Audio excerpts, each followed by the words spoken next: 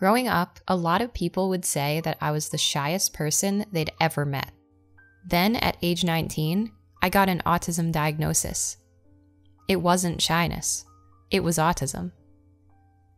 But how did teachers, doctors, and family miss this seemingly huge fact? People who are shy often feel uncomfortable or self-conscious.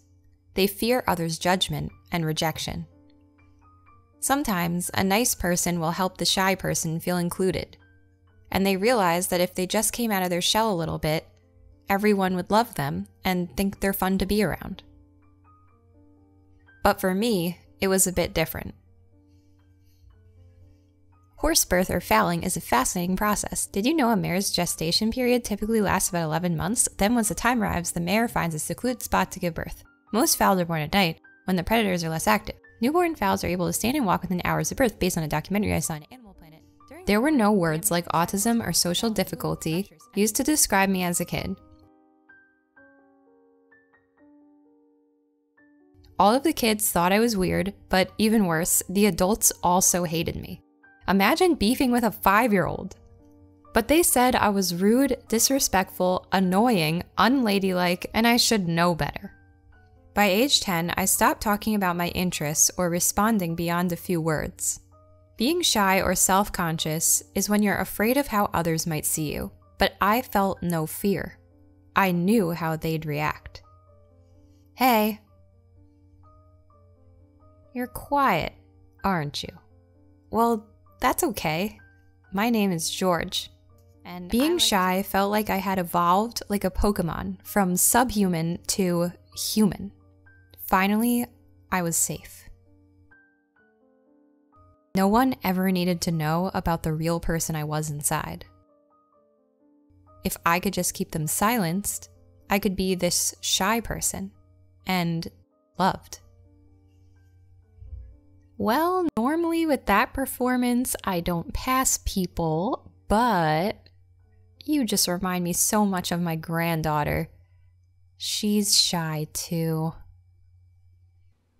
But it was a weird feeling, as if my body was making connections with people, going through the motions, and despite me saying almost nothing, they seemed to think they were connecting with me. It was like being loved through a strainer. I knew these shiny normal people would hate the real me. I just knew it. I knew when I went to lunch with my friend Kathy that she and I were different. That she couldn't understand the air conditioner was too loud for me. My clothes were too itchy. I struggled to put my socks on this morning. And the only thing getting me through it all was that I was replaying a Sonic the Hedgehog game for the 40th time. Hey, look at those guys over there. Talking about video games in public, it's just childish, right? When I was alone, I was a totally different person. I enjoyed my odd hobbies, spending hours making databases of items in video games, researching bizarre animal facts, and writing the edgiest poetry, because how else was I supposed to keep sane living this double life? Sometimes, fascinating, awkward people would come into my life. People who would say things with no filter. They had tons of interesting hobbies and different ideas. Oh yeah, and everyone else was annoyed by them, other than me. A lot of friends I made at this time were autistic.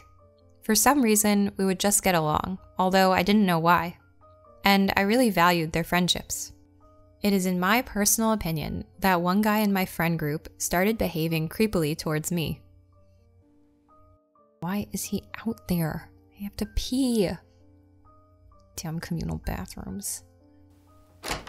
But I had been taught all my life to keep my real thoughts inside. So I just kept letting it happen. My boyfriend at the time was worried. You can't keep having this guy follow you around. Okay, well, he has autism. Maybe he doesn't know any better. I don't know how to tell him to stop in a way that he would understand. Autism? What is autism? I don't really know. I guess I'll look it up. This is like a list of all the things I keep trying to fix about you. Eye contact, rudeness, fidgeting. What? No, it's not. I can't believe my girlfriend has the same thing as that freak.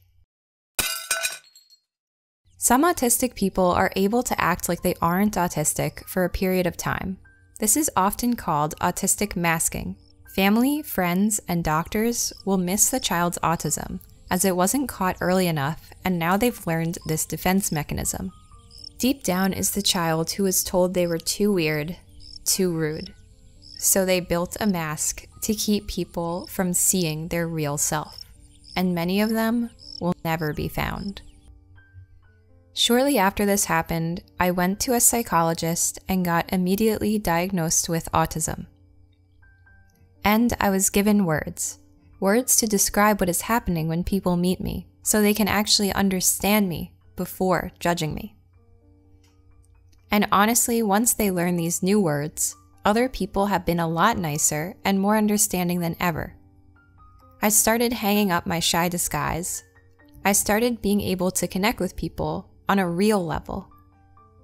But nowadays, I am starting to get a bit nervous when talking to people. You know, because I'm actually talking to them. Because sometimes they like me, but what if they don't? I feel a little self-conscious. I guess you could be both shy and autistic.